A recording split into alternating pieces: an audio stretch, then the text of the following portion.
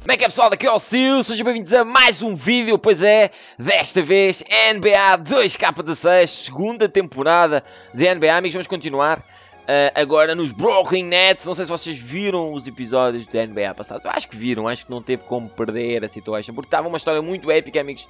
E já estou ansioso pelo próximo jogo de NBA. E agora, né? Agora a expectativa está alta e eles vão ter que fazer alguma coisa awesome no próximo NBA. O 2K17. Ficamos à espera, né, amigos? Até lá, o Sil vai aqui divertir-se agora na segunda temporada. Há coisas diferentes para vocês verem e vocês vão ver já de seguida. Ora, reparem bem neste menu novo que existe na segunda época. Eles trabalharam muito bem, amigos. Trabalharam numa sequência de cutscenes, mas perceberam que aquilo ia ficar curto. Então, trabalharam numa cena após, para o pessoal não enjoar, ou para não... só isto e acabou, não. Agora há que continuar, amigos, de uma forma diferente. Vamos tentar perceber de que forma é essa. Aqui, com este menu, perdão, amigos, temos aqui Today Off. Temos aqui já o próximo jogo, 26 de outubro, com Indiana Pacers. Esse é o nosso primeiro jogo. Estão a ver logo o dinheiro que eu faço. Vou fazer muito mais dinheiro. Como vocês podem ver, se eles têm ali 6 mil e tal. Mas agora vou fazer muito mais dinheiro que o que fazia. Temos aqui o calendário dos jogos todos.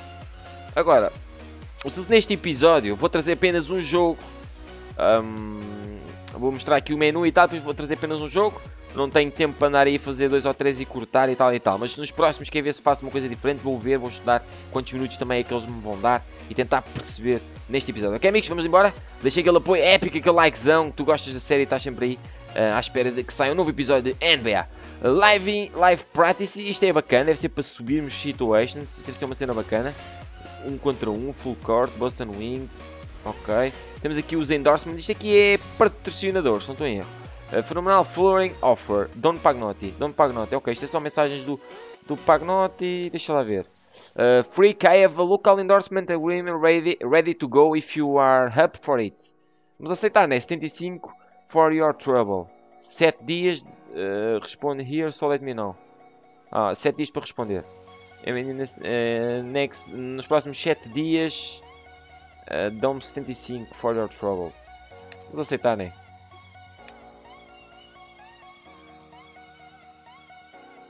Got the spawning offer. Outra. 300. They offering 300 payout if you show up at 2 of their events in the next 4 of days. Easy, right? And you got 5 days to decide. Ok. Vamos aceitar. Amigos, as primeiras propostas vamos já aceitar. Em princípio isto é eventos, depois eu vou ter que ir. Não sei se aparece aqui no calendário. Não aparece. Provavelmente. Don't sorry, you want to spend your off day. Não. Ok, vou ter que fazer estas situations nos dias que eu não tenho jogo. Eu vou ter que ir lá e tal, eles pagam. Ok, é uma forma de ganharmos mais dinheiro. Deixa eu ver aqui o que é que se passa aqui com as connections. Welcome to Connections. Isto deve ser amizade. Here, you're able to form relationships with NBA players, legends, and other personalities to earn a wide variety of rewards. Okay. Unique badges, clothing items, VC, My Team cards, and even your own Terminal 23 inspired MyCourt are just some of the available items. Spend your off days carefully. Pois nós temos de ter cuidado no que é que vamos gastar os dias. Eu fiz aquilo, aceitei aquilo, se calhar... se calhar não devias ter feito isso, mas pronto. É só para experimentar, para ver como é que é, ok, amigos? Ok, por exemplo, Choose Connections. Tem aqui vários jogadores que posso escolher. Brook Lopez, que é do meu companheiro de equipa. Tem aqui o Andrew Wiggins, o Al Jefferson e o Al Horford. Team Chemistry, 50%. Jersey Sales, 368. Fãs, 27 mil. Ok, isto é o que nós temos de fazer, é aumentar.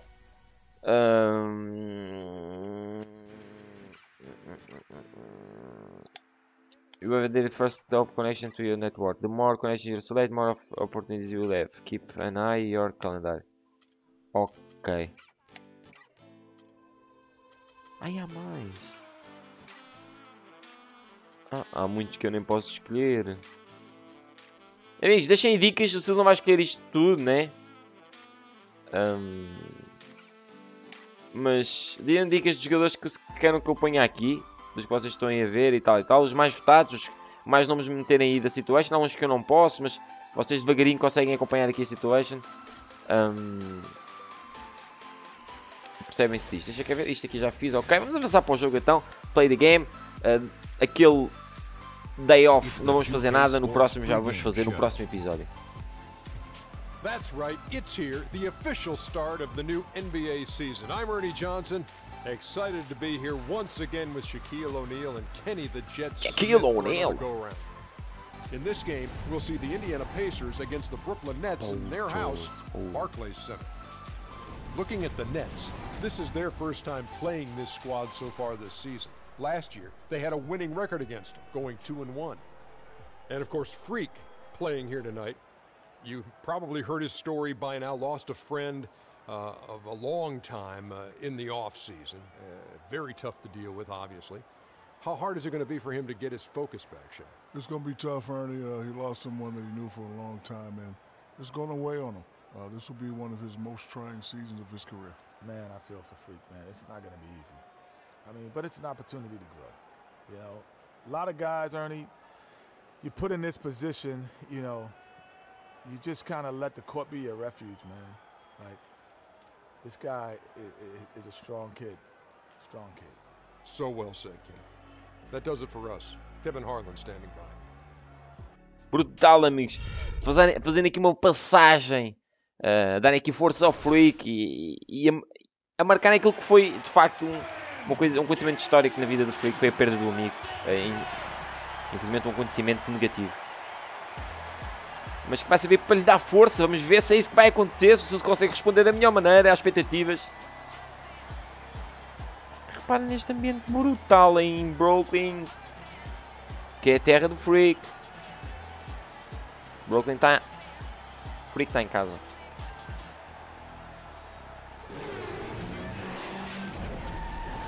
Brutal, amigos, não? Não sei. Digam vocês. Aí está o 5. Tem que ser pelo vício de dizer 11. Isto vai começar. Pacers são favoritos, claramente, em princípio, né?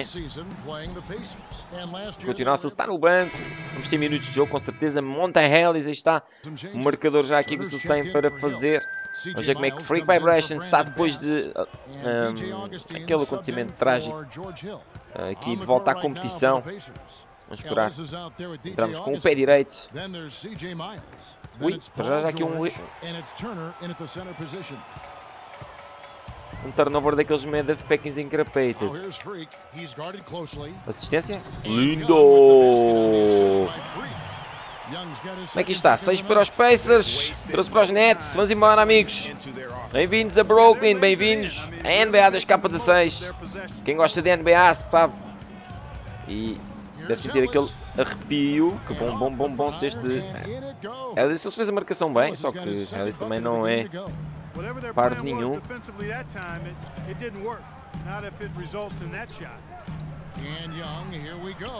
Cala-te. Ganda bola, meu. Que bola, meu Deus. Quem é que foi? O Young. Quem é o Young? A equipa de Nets é meio mais que o poste. E vocês vão reparar nisso. Houve pessoal nos comentários que disse isso. E acabam por ter razão.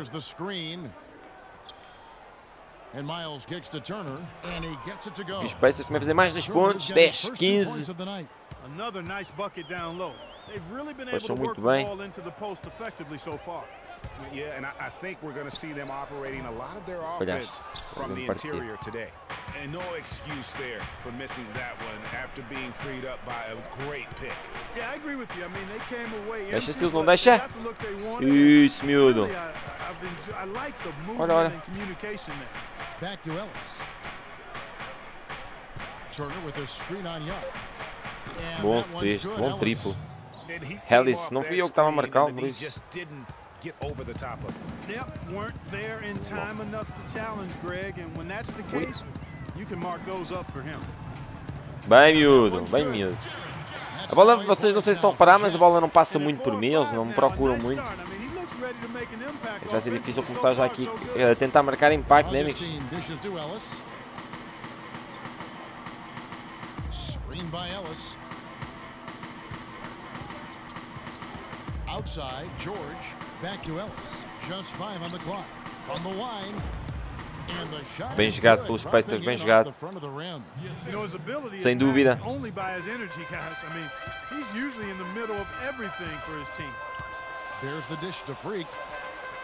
Cala-te, era lindo mais, não era, amigos? Tentaram um triplo daqueles motherfuckers.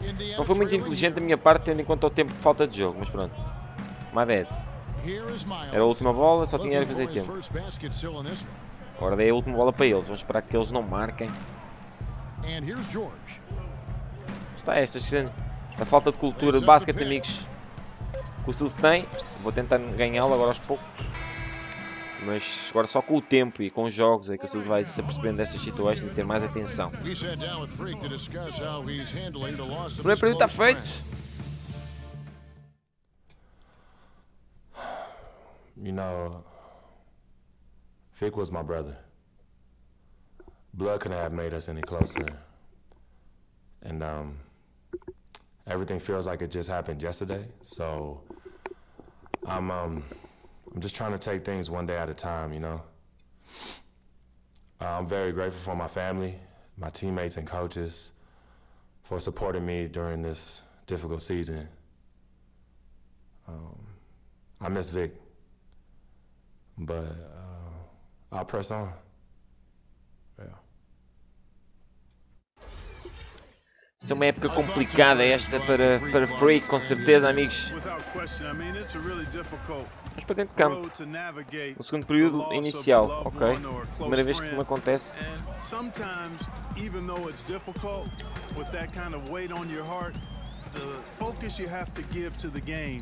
Can sometimes be a source of solitude because you really can't be thinking about anything else when you get between those lines, and sometimes that can be helpful in the process. Cala-te, bem jogado.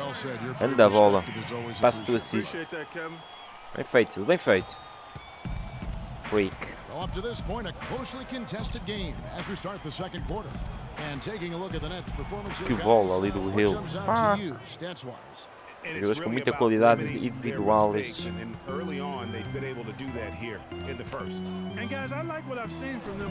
Freak.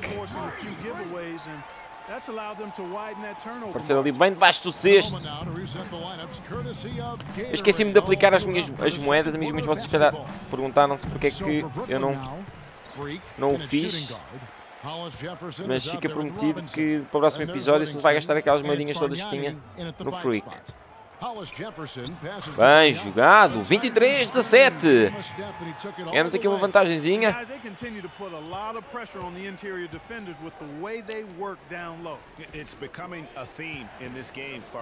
Vou marcar agora o stack. Ui.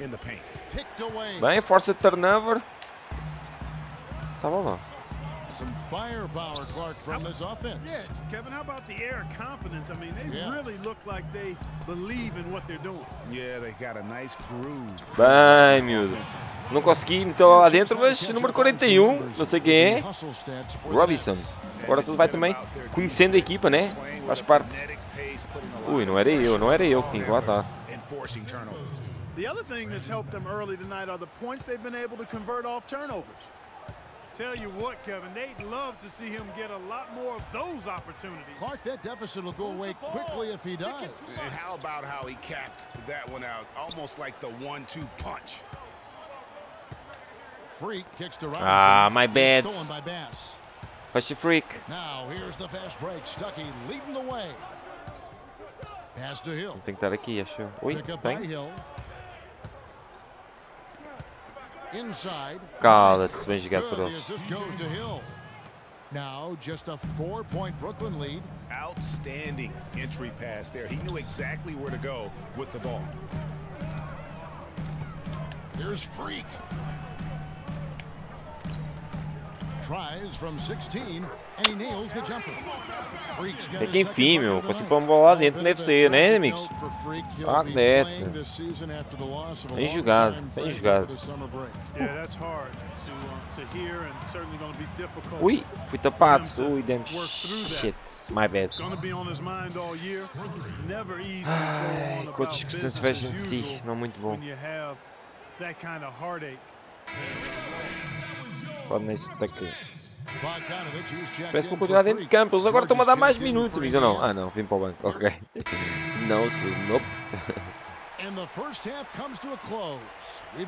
Ui, o segundo período acabou, 35 para os Pacers, 37 para os Nets.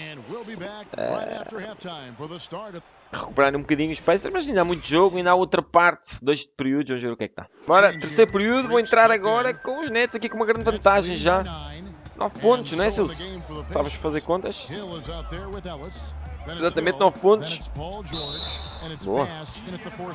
9 pontinhos de avanço. É bom começar assim o terceiro período. A minha equipa trabalhou bem enquanto eu estive fora. Vamos tentar agora não estragar e tentar ajudá-los a manter esta vitória. Era bom começarmos com uma vitória. Calma, número 30. Bora lá, Young. Lá dentro, miúdo. Bem. Vamos descer, Freak. Vamos descer. Hill kicks to Ellis. He feeds it to Bass. Pick up by Hill. Bass dishes to Hill. Marca se eles não deixam. Ui. Que corte, meu Deus. Este Lopes é qualquer coisa, amigos. Ui. E a bola não entra, meu. Como é que é possível? Estou a marcar este grandalhão agora, a sério? Cortei a bola, senhor árbitro. Ei, a sério. Fiz um corte de motherfucking em carapeitas, amigos. Bora. Se eles não metem isto dentro. Ah, bem, tá. O Hill, né? Aham. É a montanha? Para ver se eles... Bora. Check. Falhou.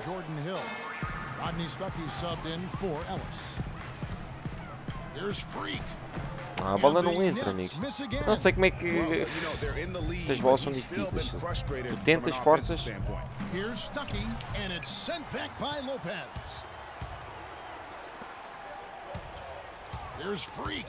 Olha. Como é que a bola sai-me das mãos, amigos?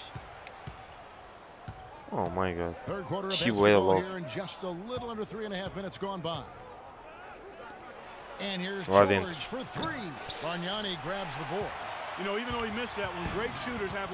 Passa a fucking da bola, meu. Oh my god. Aquele gajo não passa a bola. Vai-te lixar.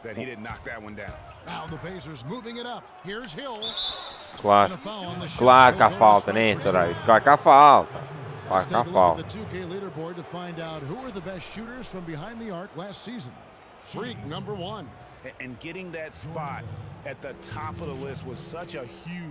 Eu fui o top de 3 pontos? A sério?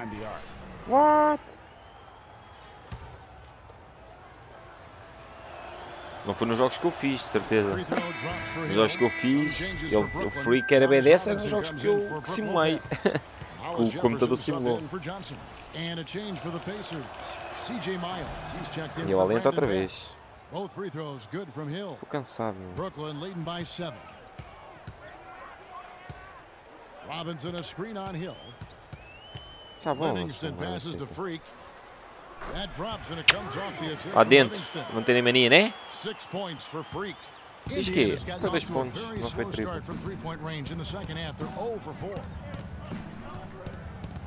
Eu a seguir vou evoluir bué, amigos. Sempre para aumentar a cena do lançamento para o sexto, vai evoluir isso bué. Também tenho que ver as outras cenas, eu sei, mas nisso especialmente.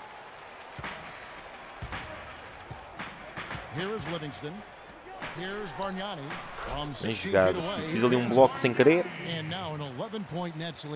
And that kind of sums up the defensive effort we've seen here tonight, guys. Stuckey outside. There's the pick. Kicks it to Hill.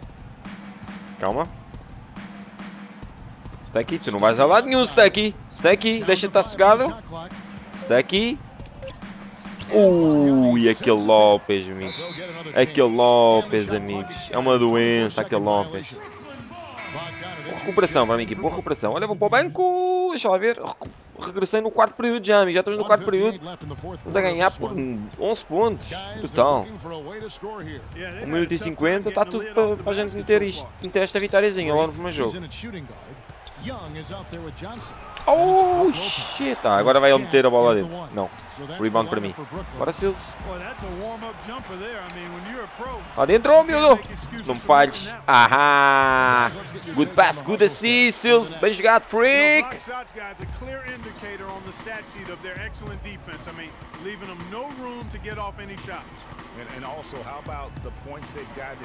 Falhou. Ué, meu Deus. Olha o outro sozinho.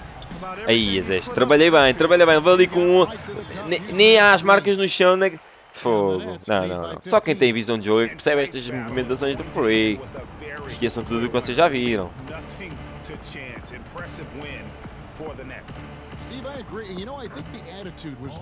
Tirou os pontos de avanço, 1 minuto do fim, acho que está a ganhar o jogo, amigos. Olha, olha, não percam a bola aí.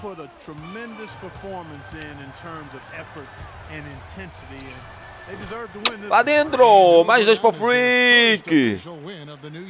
50-65, amigos, 15 pontos de avanço. Bem jogado. Vamos tornar estes nets imparáveis. O que é que acham, amigos? Boa bola ali. Os George.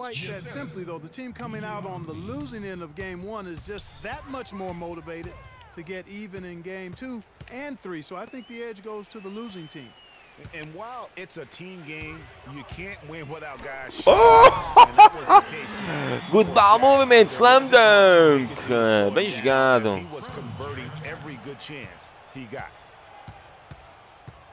Agora sim, para o fim, Freak libertou-se, amigos. O demônio mesmo. O demônio.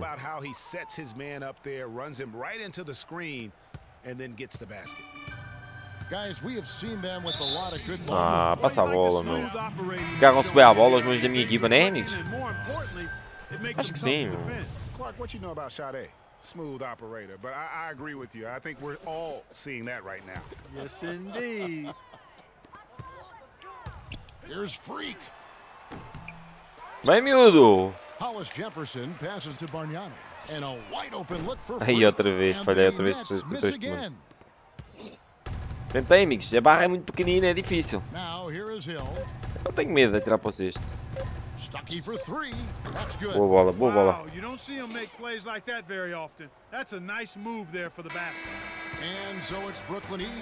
Está feitinho, bem menos overall coxas. Veja nada mal, subi bastante. Era C para B, C para B, C, B, C, B, C. Eu sei bem o B vem logo a ver se ao C, mas pronto.